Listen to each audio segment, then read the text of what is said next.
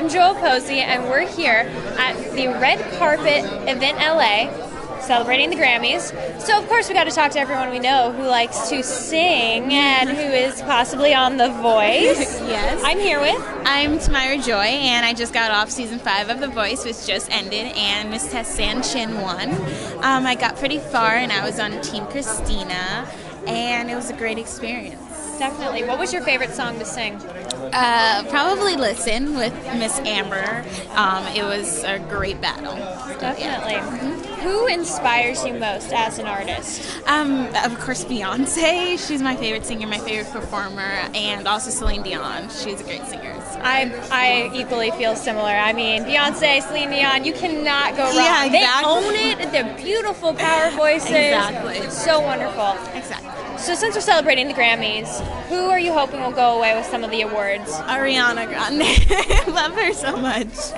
I love her so much, and I hope she goes home with some awards. Yeah. So now that you're done with The Voice, what are you up to? What's coming up next? I have a few things like in the line, like a few meetings with record labels, and we'll see what happens from there. If not, I'll just like continue performing and stuff like that. So, yeah. In a dream world, what would you be doing in like a year?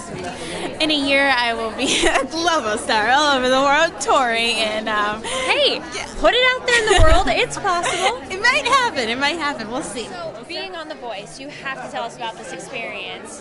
What was it like for you going through the different stages? Well, my first initial audition was February of last year, and the season just ended December, so it's been a whole year, and I went through like maybe 10 stages before even auditioning, like the actual audition. The first audition was amazing, but it was a lot of pressure, getting a lot of opinions from everywhere. Right. But it was still great, and every stage got harder and harder, but like I got more love every time, so it was fun. With each of the weeks going by, though, you had different types of competitions. What was your favorite kind of mashup or combo with some other singers? My favorite was when I got to sing with another person, and she was like my best friend in the competition, and we battled, and that's where I lost. That's why I went home, but it was really fun because I got to do it like with my best friend in the competition, so it was good. So good experience, even if if it didn't work out quite the way that you would possibly hope, you got to battle it out with your best friend and sing a song you love. Yes. So being on Team Christina, what was that like with Christina Aguilera? Everybody says she's mean, and she's not mean. She's very nice. She just likes things done like right, and it's understandable.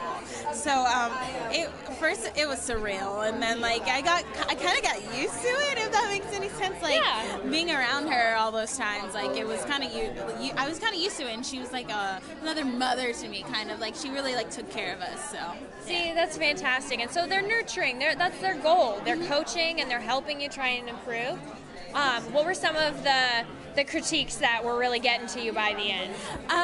Well, the reason that I was put off the show is because I needed to develop more, and I was the youngest ever to audition and to ever get through. I was only 15, so like that's a feat unto itself that you got there, that you got that far.